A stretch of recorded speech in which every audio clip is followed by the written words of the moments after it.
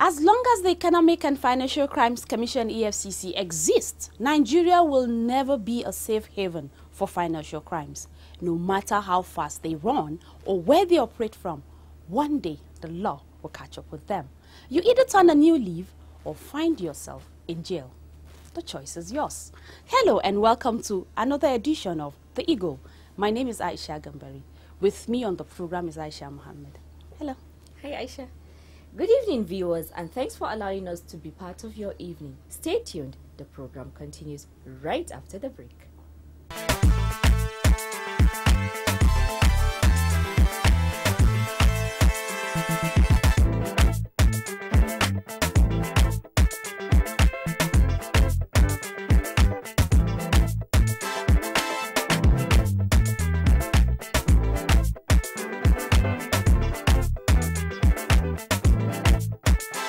EFCC will get you anywhere, anytime.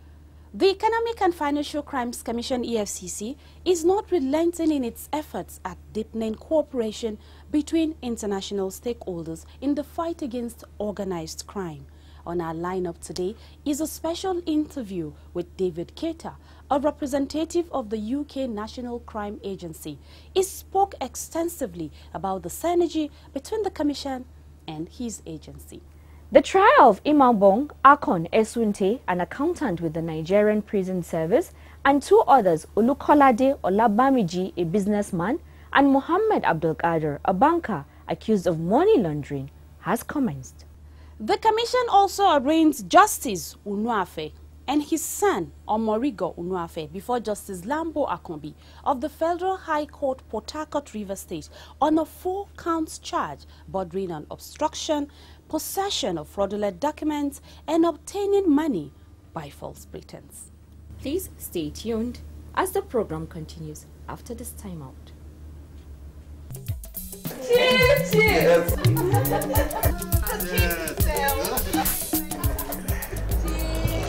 What is it?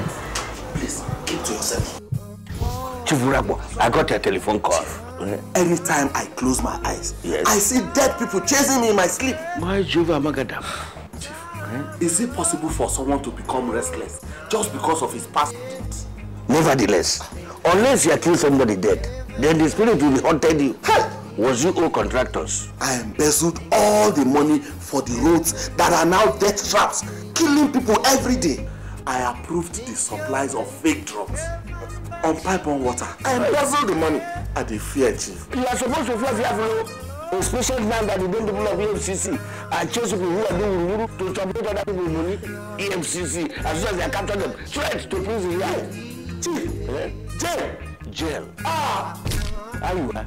Life are not just about acquire wealth, making money. When other people they didn't die of hunger and neglect. Be careful. EFCC I watch. EFCC will get you anywhere, anytime. The trial of Imambong Akon Esunte, an accountant with the Nigerian Prison Service, and two others, Olukola Olabamiji and a businessman, Muhammad Abdulkader, a banker, has commenced with the first prosecution witness telling the court how the prison accountant and her accomplices laundered funds from the Nigerian Prison Service into accounts of companies where she has interest. Golden Agu has more. Sini Omar, an assistant superintendent of police with the Economic and Financial Crimes Commission, EFCC, while being led in evidence by the prosecuting counsel, Asher Larry Peters, told the court that Esu Nte used her position as prison accountant and connived with the other accused persons to launder money from the accounts of the Nigeria Prison Service into the accounts of 3 companies, namely Royal Mall Nigeria Limited, Transferaz Ventures and ID Integrated Petroleum Products Limited, in the guise of executing non-existent contracts. Esunte is said to have interests in all the companies. Omar further told the court that the first accused, Esunte, was specifically questioned on how over 100 million naira and another 90 million naira were lodged into those accounts in January and February 2014, respectively. When asked about the relationship between Esunte and the 5th accused person, Mohammed Abdulkader, Omar said both conspired to open a corporate account for the first accused person in Heritage Bank in the name of ID Integrated Petroleum Products Limited with forged documents. According to him, the company's mandate card has the name of Esunte's 9-year-old daughter, but with a photograph of an adult male, while the second mandate has a feminine name but a photograph of an adult male. The witness told the court that the Nigeria Police Service never had any contract with those companies to warrant the payments. Documents in support of these claims were tendered by the prosecution, but their admissibility was challenged by the defense counsel, Titus O. Asholu Sant, who asked the court for a trial within trial to determine whether the documents were voluntarily released to the prosecution. Justice Chukwu adjourned the case to May 20 and 21, 2015 for continuation of trial. Yes.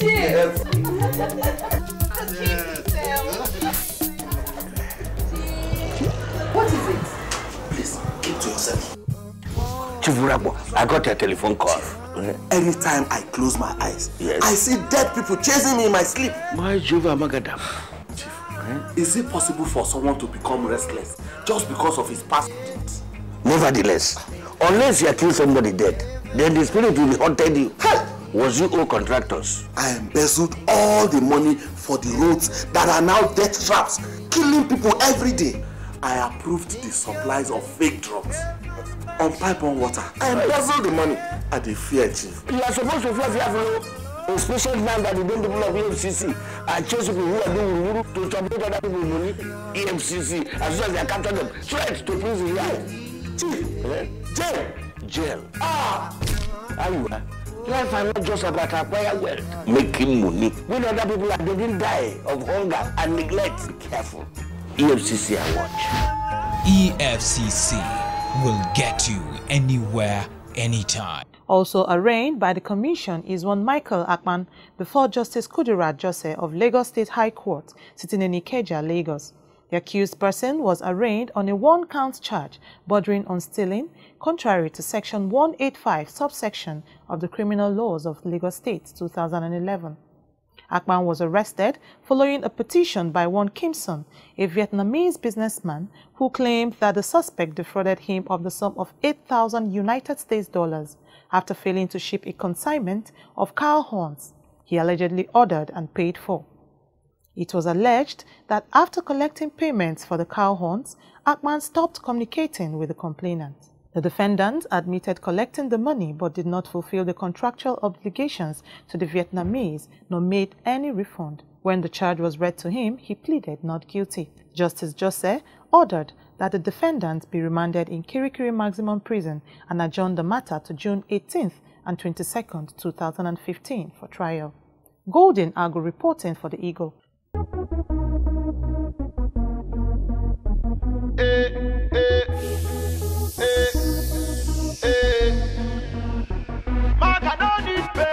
For me to buy correct motor, for me to take make my dough, Maga no need pay. Maga no need pay. Reminiscing as I walk to my car, thinking about how we used to be. For Ekoma, I did ride Okada, and most times I did so carry. I wanted to change the way I live, but I didn't have to do those things. Now I'm rolling VIP, and all the girls wanna be like me. Yeah. You ask me how I deal with my reality. Gotta tell you truly, it ain't easy now. I feel the pressure to find something wrong to do. Then I remember you reap what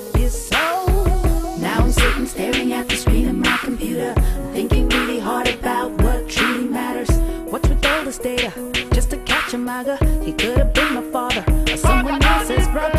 For me to buy correct motor, for me to take my dough. Welcome back.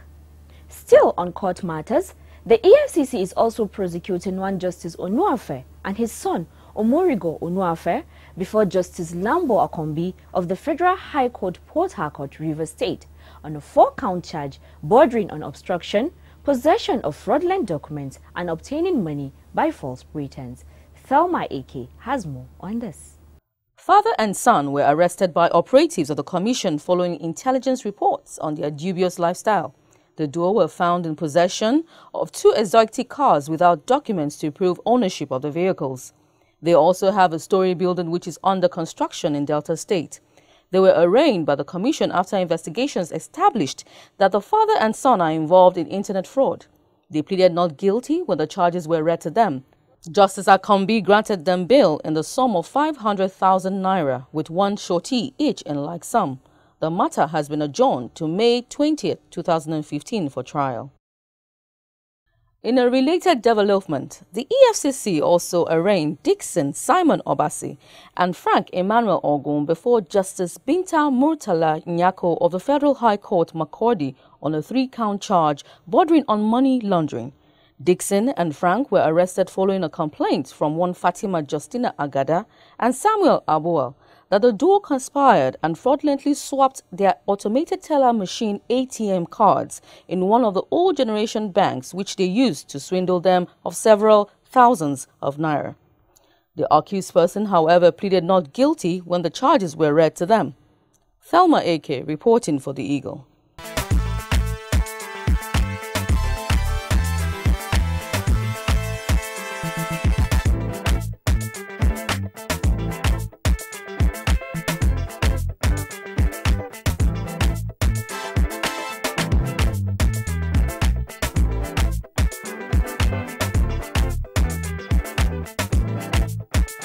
EFCC will get you anywhere, anytime. You're still watching the program, The Eagle.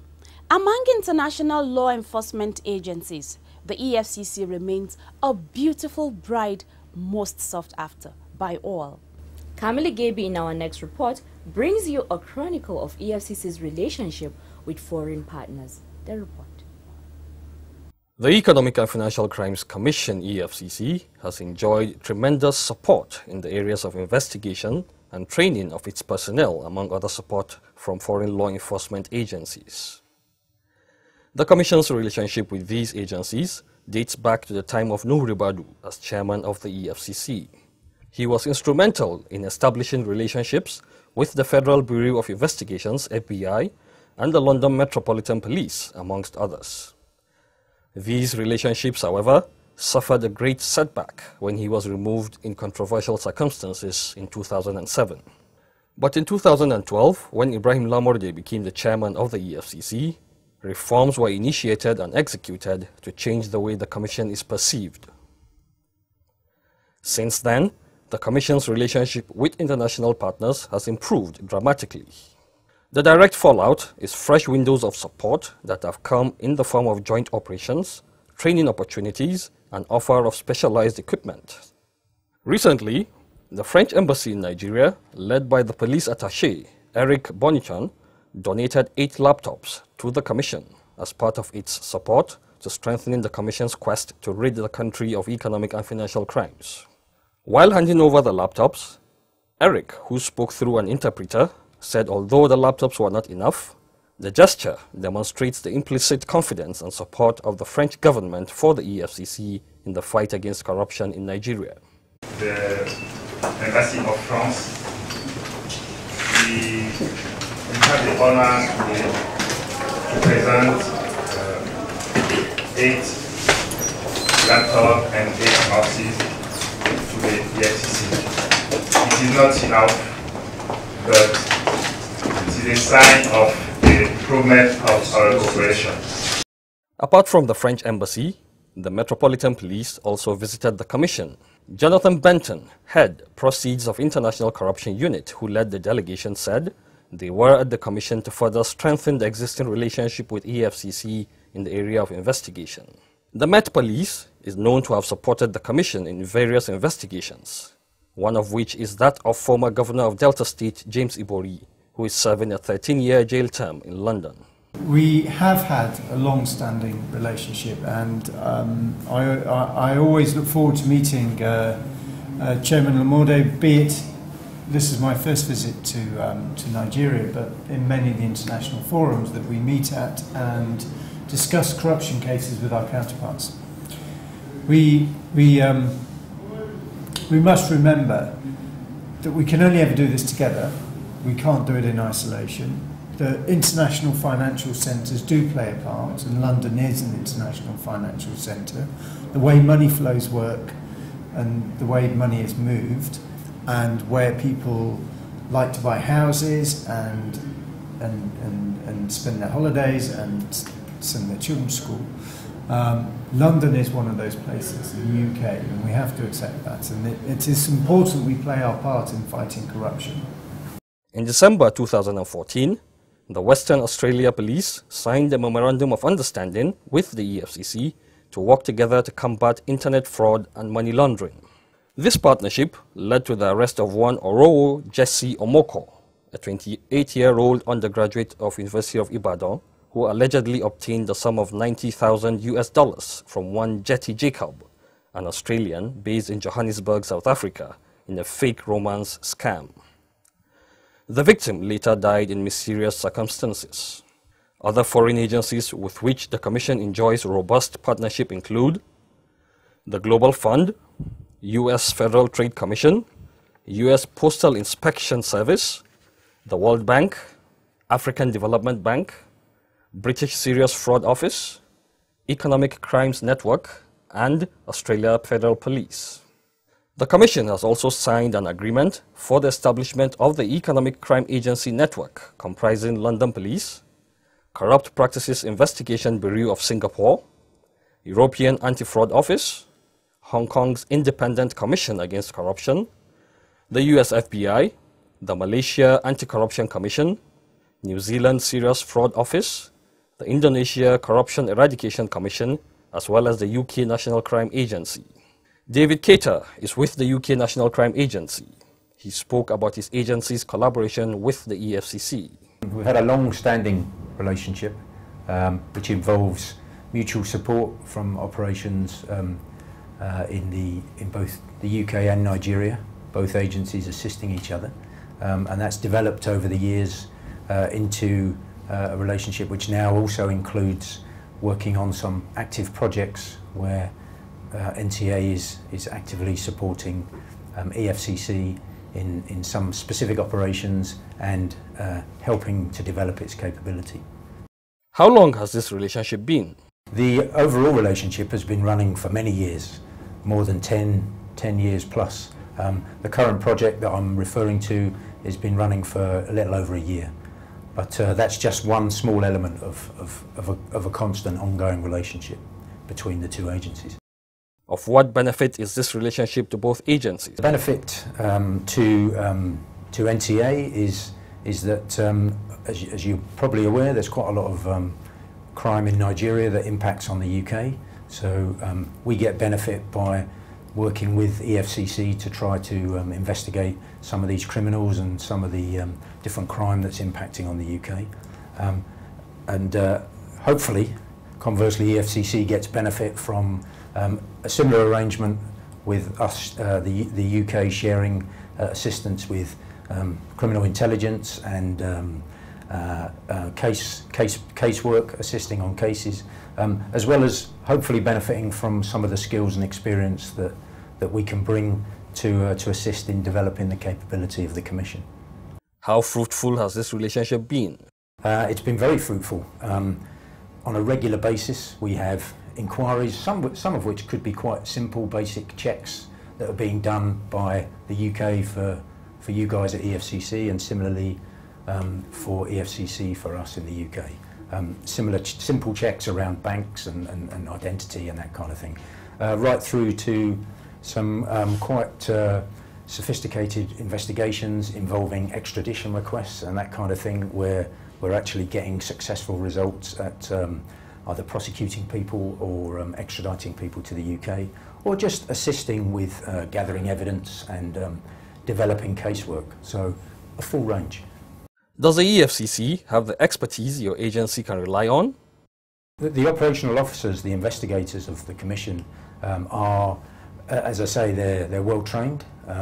They've got good experience in terms of the legislation and the powers of the Commission that you have here, and they're very well motivated and they're keen to learn. So if we come along as an international partner and can provide assistance or additional mentoring support to develop what they can do, then they're very well motivated, very keen to take that on, and we see the benefit in the way that they're then able to work and use those skills on their own when we're not necessarily working directly with them.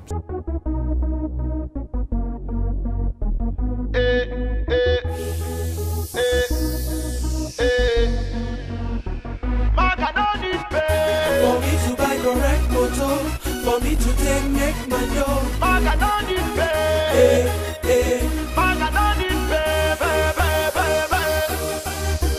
reminiscing as I walk to my car, thinking about how we used to be. For Ekoma, I did ride Okada, and most times I did so carry. I wanted to change the way I live, but I didn't have to do those things. Now I'm rolling VIP, and all the girls wanna be like me. Yeah. You ask me how I deal with my reality. Gotta tell you truly, it ain't easy now. I feel the pressure to find something wrong to do. Then I remember you reap what you sow. Now I'm sitting staring at the screen of my computer, thinking really hard about what truly matters. What's with all this data? Just to catch a maga. He could have been my father or someone else's brother. For me to buy correct motor, for me to take make my dough.